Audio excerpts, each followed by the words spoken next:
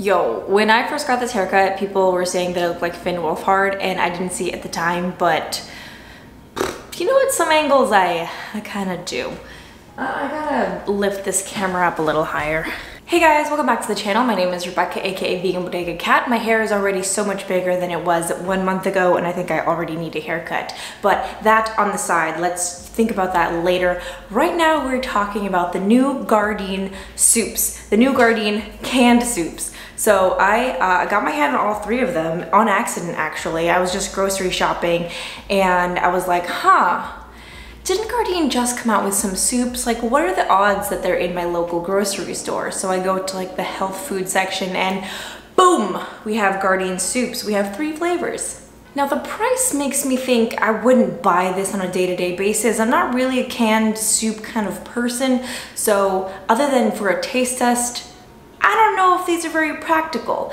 They were $4 each, and honestly, when I buy a canned soup, I want it for like $2.50. Is that too much to ask? I don't know. Maybe with like new products, it's too much to ask. But let's go through the flavors that we have today. First, we have a classic chicken and rice. Honestly, they're all classic flavors, I think. And then we have Ministrone sausage. Now the Ministrone is kind of like but then the sausage is like, ooh, I'm not a fan of minestrone, I don't know, just because it tastes like tomato water vegetables. But when you add the sausage, I can see it going well. The last and probably the most exciting one is this plant-based gumbo, sausage gumbo. Yup, this sounds delicious. Now, I just realized that a can is 1 serving size. Props to Gardein for doing that.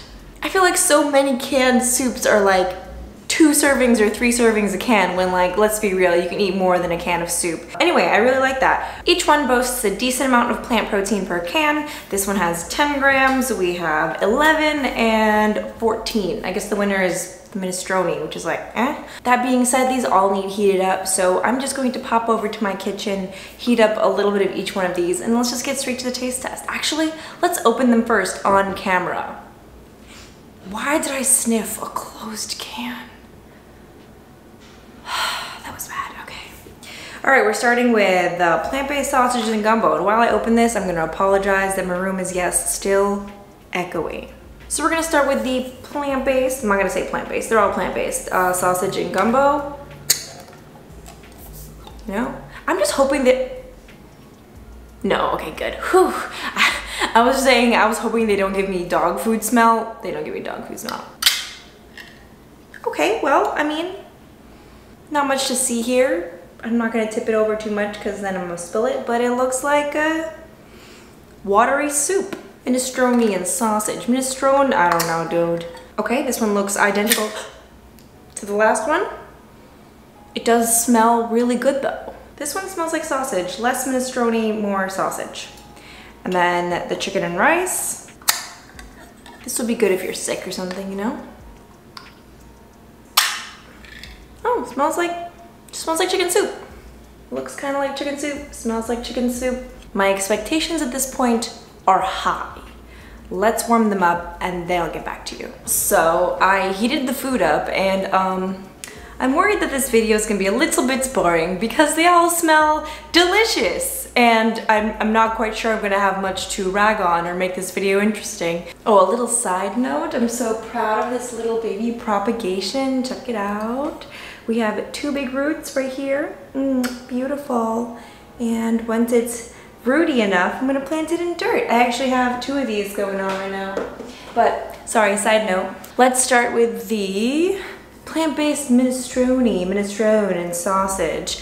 I heated these up in a slightly unconventional way. I am serving them to myself in a jar. This way, hear me out, you guys can see, you know, through the glass. You can see everything going on without me having to, like, you know, plop it up in a spoon. Shut up. I have never felt the urge to listen to my music that loud while I'm driving. We have some carrot, some sausage, some kidney. We have some carrot, some sausage, and some kidney bean and some green bean in this bite, so I feel like it's a good bite. Also, this minestrone is less watery than I'm used to this particular soup being, so I'm pretty sure I'm gonna like it.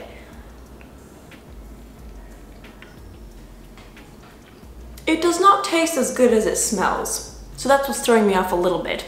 Also, the texture of the sausage is a little bit strange.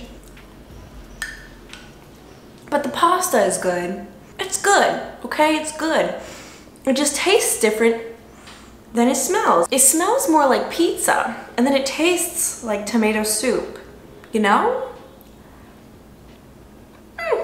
Would eat out of convenience, would kind of enjoy, would not rave about, you know? All right, let's clean my wooden spoon. Yeah.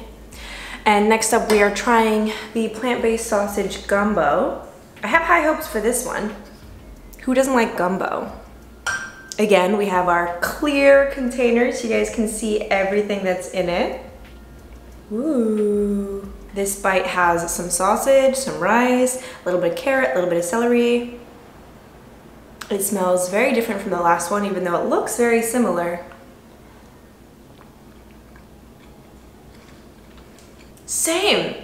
It tastes fine, but it smells better. So it's almost like the smell sets you up for like a tiny little bit of disappointment, even though the soup is fine. Very strange, Gardein. Not the soup, the setup. Maybe I like this one a little bit better. No, I like it the same. Same. It tastes different, but the amount of pleasure I get from eating it is exactly the same. It's good even, it's just not great. Last but not least, we have our chicken and rice. This is probably most nostalgic for me. I ate a lot of chicken and rice soup growing up.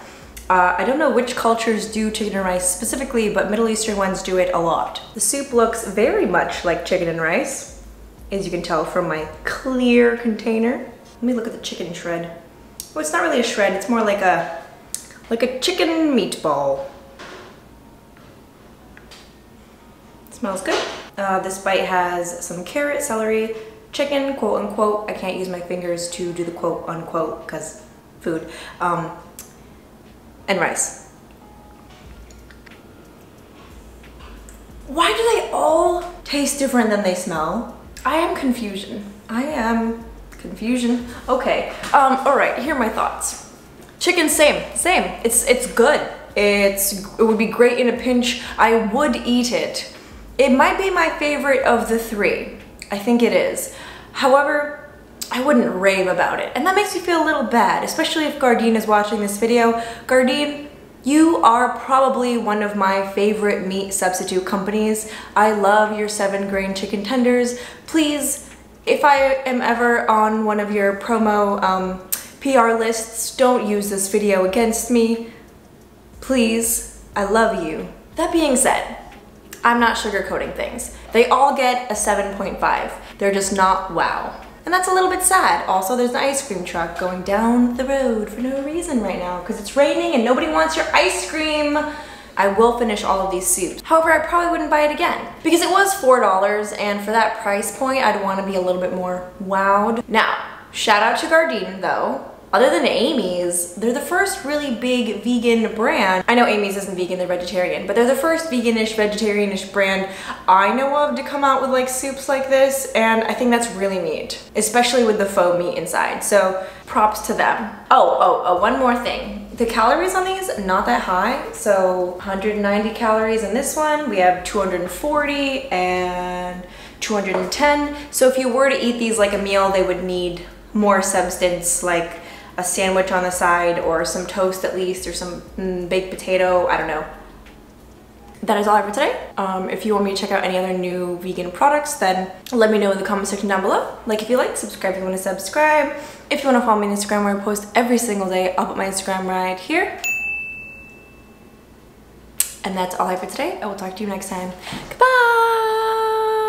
Shout out to all my patrons, but especially my bodega bosses and my OG bodega babes. Jessica, Christina, Marlene, Lucia, Alex Creates, Alan, Michelle, Laura, Kaylin, Marielle, Alex of Planet Earth, Nicole, Juanita, Emily, Jenny, Marcia, Charlotte, Gemini, Curtis, Stacy, Janine, Michelle, Eduardo, Chloe, Erica, Danny, and Vanessa. You guys are the absolute best, and these videos are made possible with your support. If you want to support me non-monetarily, then just subscribe and stick around to watch another video. It shows YouTube that you like my content.